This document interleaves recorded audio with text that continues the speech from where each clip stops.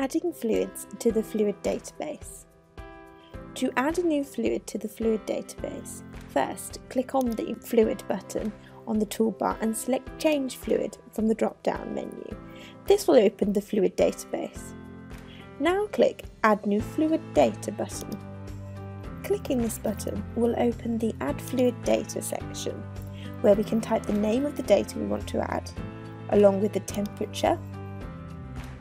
Here it is important to note that the temperature and various other quantities will either be measured in their metric or imperial units. Changing to imperial, we notice that temperature is now measured in Fahrenheit and density in pounds per cubed feet.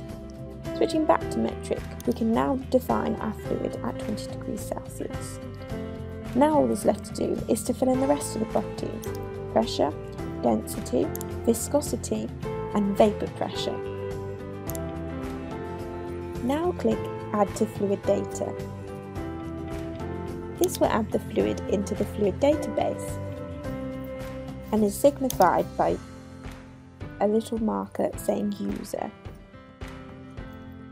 Double click to add this to the fluid properties and click Save to add it to your system.